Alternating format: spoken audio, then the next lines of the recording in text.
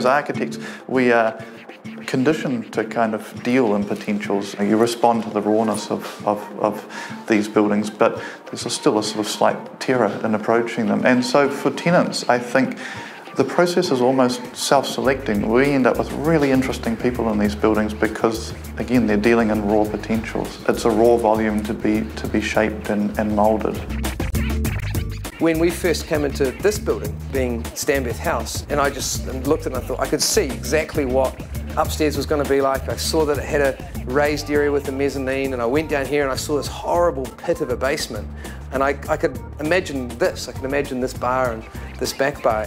These buildings, in the state that we came to them, the basement, which is now the most beautiful and delicate and luxurious of dens, is started life more or less as a sort of underwater rubbish dump filled with mud and debris. With this building in particular, Nat and I spent just hundreds of hours sitting around, bouncing ideas around, and a lot of designing on the fly. We got down here and we started working on it, and the wall behind us here is very similar to what it was when we walked in. It was a big leap to take it to here, but I think this basement in particular is one of the nicest little corners of Auckland City.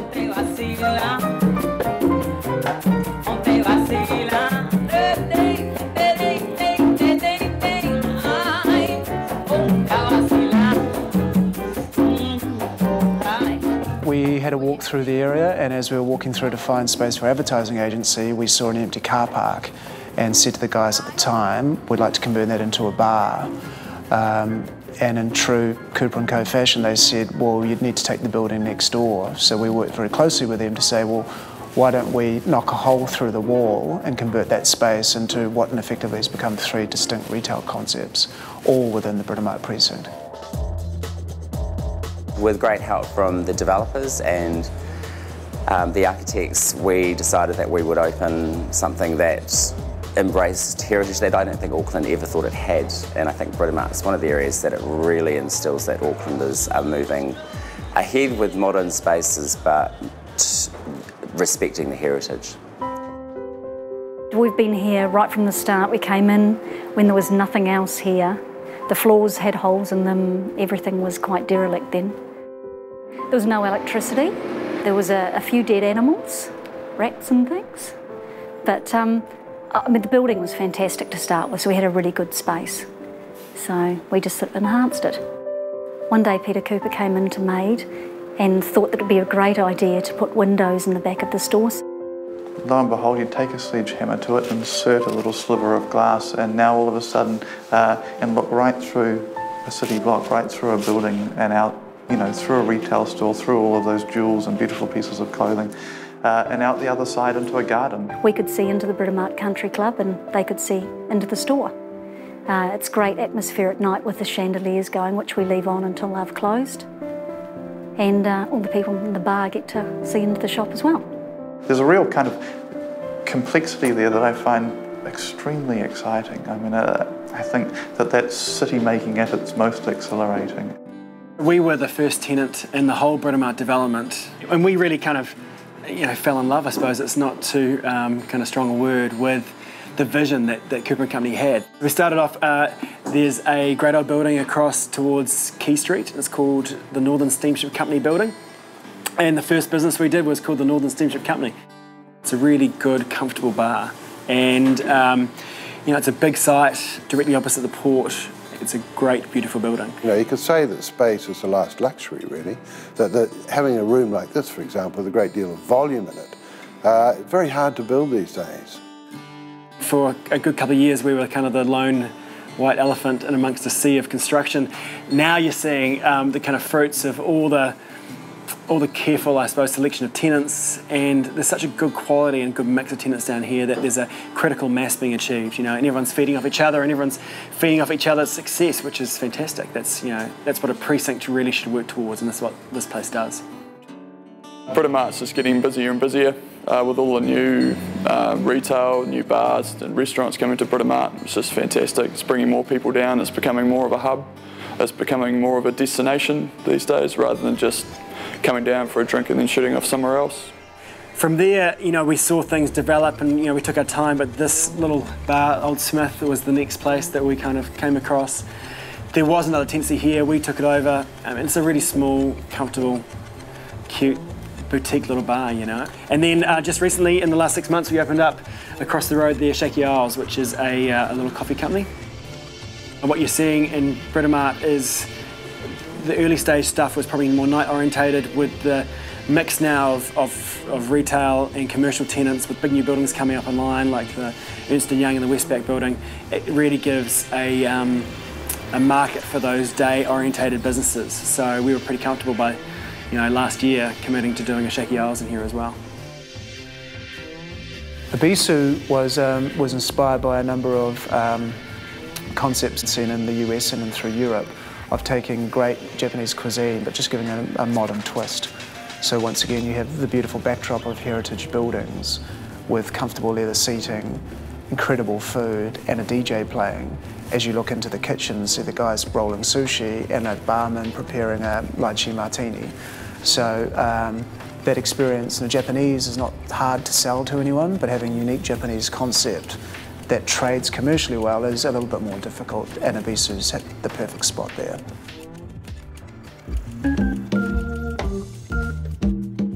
Hey Leon, how are you, mate? Good to see you. You know Alex? Yeah, Alex. Yeah, thanks. Yeah, great. Well, that Britomart's looking absolutely fantastic. Oh, thank you. Yeah, well, it's been a long time in the making, you know, so I think we're there now. So we're happy to have it ready for Rugby World Cup, basically. Yeah, well, the thing that's amazed us is how quickly Auckland's transformed into what you can be proud of as an international city. And the Britomart, and then bookended by the Wynyard Quarter, is just an amazing waterfront now. The Nathan Club was really our attempt to extend this hospitality in terms of what is Britomart, and we thought it would be a way that we could increase the branding awareness of Britomart if we had our own club, because we knew all the bars and restaurants were going to be jam-packed. We thought, well, if we extended club membership, an invitation club membership to really friends, family, business associates and the tenants here, that we could all really have a place we could call our own club. Because it's fun. I think, you know, when you have I think we've got about 500 members just to start with instantly. And when you have that sort of base group, you can then perhaps create events here and do things that people want.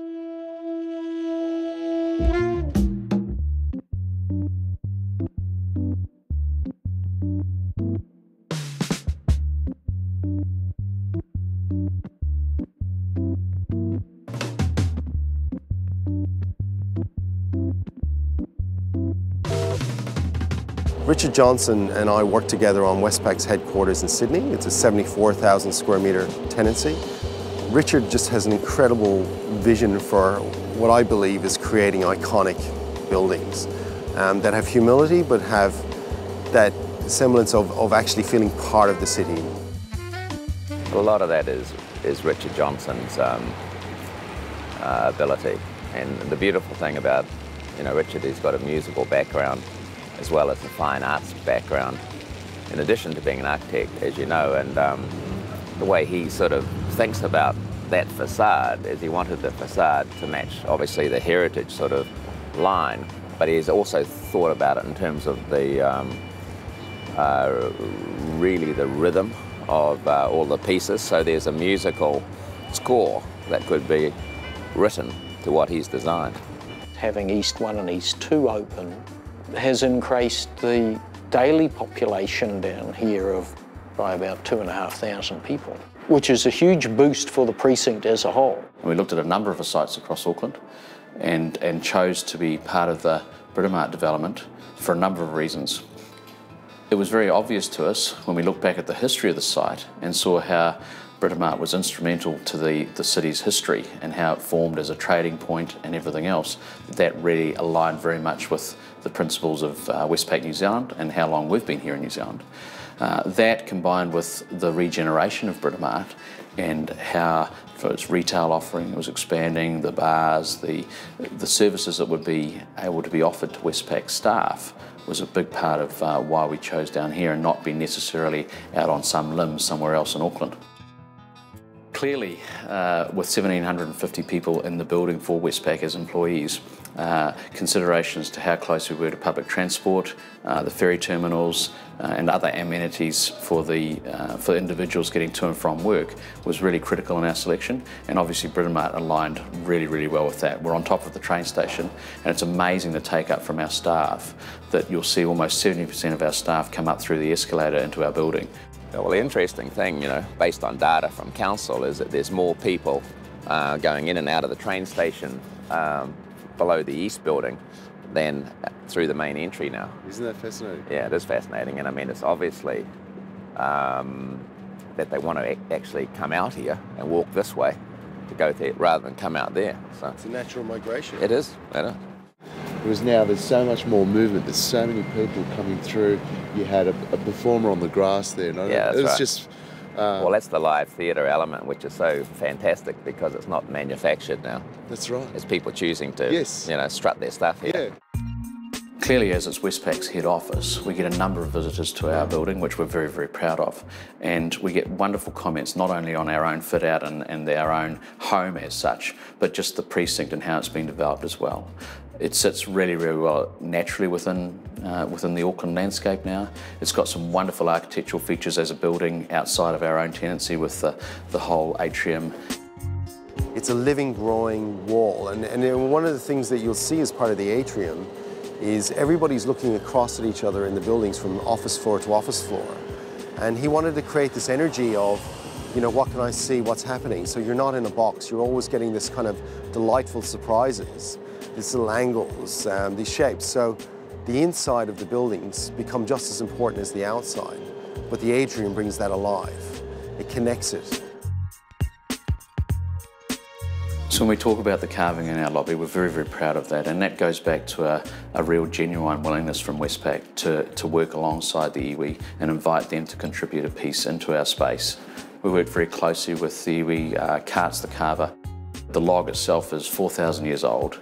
We went as a team with the iwi to the Dargaville Forest to get that, to then commission it, to watch its progress as it was carved over a 7-month period. With Maui on the top, it represents the founding of New Zealand, and that carving really sits well with us in that space.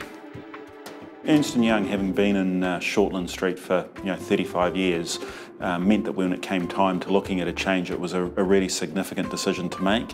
So when we made the decision probably 5 or 6 years ago now, given the state of Britomart at that stage, I think we had to believe in the vision for Britomart and for the development that was going to take place. And people would still have regarded it as a bold decision given the history that Britomart had had in more recent times.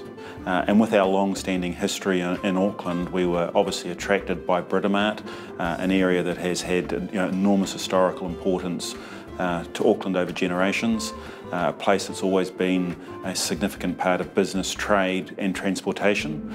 So from our perspective, one of the real pluses was the opportunity to come here closer to the 3 hubs around transportation, so rail, ferry and bus, and what that would mean in terms of convenience, both for our clients and our people. The full-service professional used to always drive to the client. That became the trend. It was too hard for the client to get into town, so you drive to your client. But now, if you have this attractive environment, your client wants to come here, and you can provide them with valet car parking, so it's like a seamless process. It's a much more powerful offering than you having to send your people out to them. So there's a whole lot of things that feed off each other.